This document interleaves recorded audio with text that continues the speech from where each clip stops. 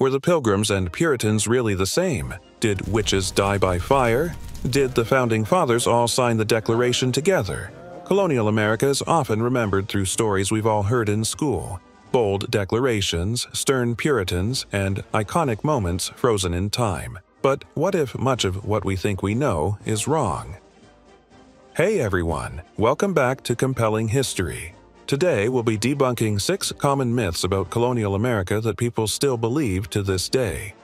From when the Declaration of Independence was signed, hint it wasn't the 4th of July, to the reality of the Salem witch trials. Make sure you stick around until the end to improve your understanding of this time in American history. If you're new here, we release videos every week exploring different events, places, or people from throughout history. Make sure you give this video a thumbs up if you enjoy it, and make sure you're subscribed so you don't miss out on our future videos. Now, with all of that out of the way, let's get into the video. Does a signature on a document create a new nation overnight? For many Americans, July 4th, 1776 symbolizes freedom, but to the soldiers on the front lines and diplomats in tense negotiations, it marked just one step in a long, uncertain journey toward independence. It's a warm summer day in Philadelphia. The Second Continental Congress has convened, tensions are high, and anticipation fills the air. On July 4th, 1776, the Declaration of Independence is adopted, and voila, America is born, or so we're told. In reality, independence was far from immediate. First, let's correct the timeline. Congress declared independence on July 2, 1776 by approving a resolution by Richard Henry Lee. John Adams even predicted July 2nd would become the celebrated date. So why July 4th? That's when the Declaration's final text was approved. But contrary to popular belief, no one signed it that day. Most delegates didn't add their signatures until August 2nd, and some even later. The famous image of the Founding Fathers signing in unison. Pure fiction. The signing didn't free the colonies from British rule. Independence wasn't recognized until the Treaty of Paris in 1783, after years of bloody conflict and the pivotal intervention of French forces. At the time of the Declaration, the Continental Congress struggled to unite the colonies. The Continental Army faced dire odds, and Britain dismissed the notion of American sovereignty entirely.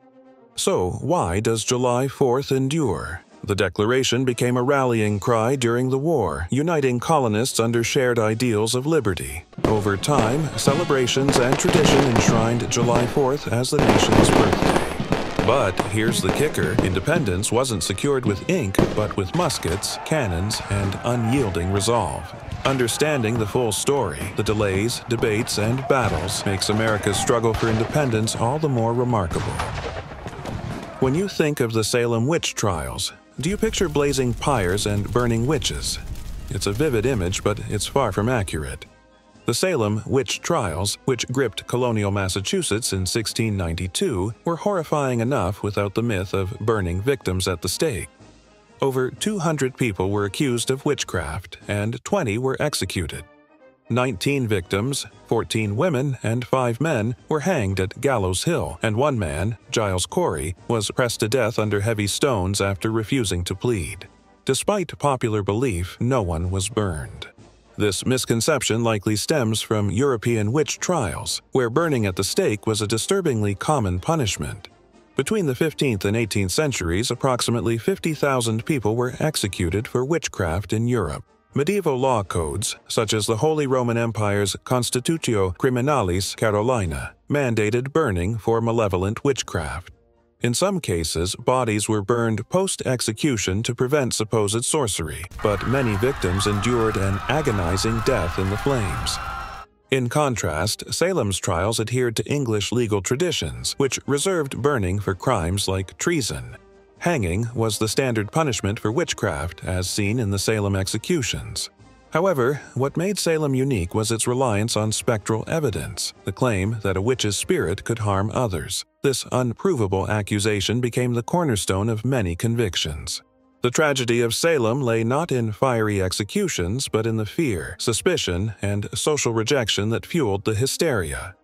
Most of the accused were women marginalized in Puritan society, their supposed witchcraft scapegoated for broader community anxieties. These events spiraled far beyond Salem, with nearly 200 people accused across New England before the panic subsided. By separating fact from fiction, we uncover the deeper lessons of Salem, how unchecked fear and superstition can lead to devastating injustices. The real story of Salem is compelling enough without the embellishment of burning witches, a myth rooted in distant European horrors rather than colonial American reality. The Pilgrims had Plymouth, the Puritans had Massachusetts Bay, but their stories, motives, and lifestyles couldn't have been more different. When we think of colonial settlers, it's easy to blur the lines between Pilgrims and Puritans. Both groups are often portrayed as solemn, devout pioneers carving out a religious existence in the New World. But that overlap is misleading. The Pilgrims were radical separatists who sought to completely sever ties with the Church of England, believing it was irredeemably corrupt. Worshipping in secret under threat of persecution, they first fled to the Netherlands but later decided to establish their own colony in the New World. In 1620, just over 100 settlers aboard the Mayflower founded Plymouth Colony, envisioning a community built entirely around their interpretation of Scripture. The Puritans, arriving a decade later in 1630, had a different mission. Non-separating reformers, they sought to purify the Church of England by eliminating lingering Catholic practices while remaining within the Church. Led by John Winthrop, over 1,000 settlers established the Massachusetts Bay Colony, aiming to create a city upon a hill that would inspire reform in England. The confusion likely arises from their shared emphasis on religion and geographic proximity, but their approaches diverged sharply. Pilgrims valued simplicity and spiritual independence, while Puritans prioritized strict order and societal conformity. Even their clothing differed. The Pilgrims wore colorful, practical attire, not the stereotypical black hats and buckled shoes often associated with both groups. Over time, these distinctions became blurred in popular memory. The term Pilgrims wasn't even used in their time. It emerged in the 1800s, along with romanticized stories of Thanksgiving and manifest destiny, concepts more aligned with Puritan ambitions. By appreciating these differences, we gain a clearer picture of colonial America and the diverse legacies of its early settlers. Their motivations and beliefs, though distinct, collectively shaped the foundation of a new nation. While cotton plantations dominate the imagery of American slavery, they weren't the whole story. Enslaved people worked in northern shipyards, homes, and farms long before the Civil War. It's a common misconception that slavery in colonial America was only a Southern institution. In truth, slavery was integral to the economies of all 13 colonies. In the North, enslaved individuals labored in shipyards, ironworks, and on small farms. Northern ports like Boston and New York City were hubs for the transatlantic slave trade, and many merchants grew wealthy exporting goods produced by enslaved labor, such as tobacco and indigo. By the mid-18th century, New York City had one of the largest urban enslaved populations in the colonies. Enslaved individuals worked as domestic servants, skilled artisans, and farm laborers. The institution was entrenched, though less expansive than in the South. The myth of a free North versus a slave-holding South emerged after the American Revolution, as northern states began gradually abolishing slavery. However, abolition was a slow process. New York didn't fully abolish slavery until 1827, and Connecticut followed in 1848. During this time, northern industries continued to profit from slavery, relying on cotton from the South to fuel textile mills and using banks and shipping companies tied to the slave trade. Slavery wasn't just a Southern story. It was woven into the fabric of colonial society, shaping economies and industries across all regions. Recognizing this broad scope allows us to better understand its legacy today. The Puritans are often celebrated as champions of religious freedom, but their vision of freedom came with a catch. It only applied if you shared their beliefs. The myth that the Puritans fled England to escape religious persecution and establish a tolerant society has endured for centuries. But to understand why it's misleading, we need to examine both their motives and their actions in the New World. In England, the Puritans were a faction within the Church of England who sought to purify it of practices they deemed too Catholic. Beginning in the 16th century, the Puritan movement grew out of dissatisfaction with the Church of England's lack of reform following Queen Elizabeth's 1559 settlement. Religious tensions intensified under Archbishop Laud, whose harsh measures against dissenting Protestants prompted many Puritans to flee England. Yet their migration to the New World was not driven by a desire for broad religious freedom. Rather, they sought the liberty to impose their Calvinist-inspired theology, rooted in the works of John Calvin, on tightly controlled communities. When they arrived in New England, the Puritans quickly established an oppressive theocracy. While they contested the Crown's religious uniformity, their own vision left no room for dissent. Religious disagreements, even within their ranks, were swiftly punished. Roger Williams, a proponent of true separation of church and state, was exiled in 1635 for challenging their authority and advocating fair treatment of indigenous peoples. Anne Hutchinson was expelled merely for holding meetings to discuss spiritual matters, and Quakers who returned to Massachusetts after being banished were executed. 4 were hanged in Boston between 1659 and 1661. So, where did the myth of Puritan tolerance come from? Much of it can be attributed to 19th century efforts to romanticize early American history. The Puritans, initially defined by strict theological principles and missionary zeal, were rebranded as symbols of perseverance and liberty, fitting neatly into a narrative that underscored America's identity as a defender of freedom. This myth conveniently glossed over their intolerance and the stark differences between their vision and the separation of church and state enshrined in the U.S. Constitution. In truth, the Puritans' city upon a hill was an experiment in religious uniformity and social control, not an early iteration of modern liberty. Revisiting this history reminds us that the freedoms we value today were not inherited from them but achieved, in spite of their rigid practices. Their legacy is a cautionary tale of how noble ideals can be twisted to justify oppression. Picture the iconic scene. All the Founding Fathers gathered in one room, pens poised, ready to sign the Declaration of Independence in a single dramatic moment. It's a powerful image, but history tells a much messier story.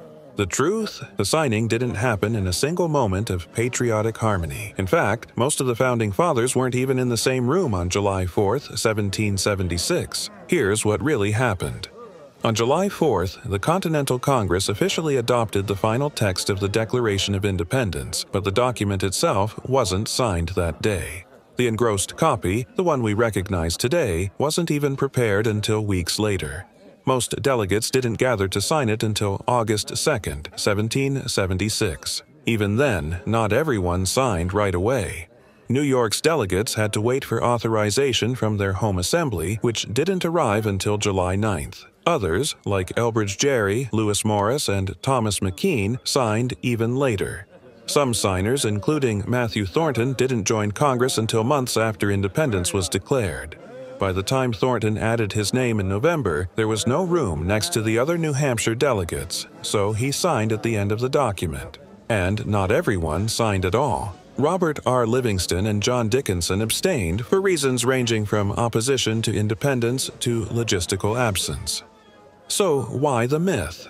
John Trumbull's famous painting, which hangs in the Capitol Rotunda, deserves much of the credit or blame. Despite its popularity, the painting doesn't depict the signing of the Declaration. Instead, it shows the draft being presented to Congress for approval.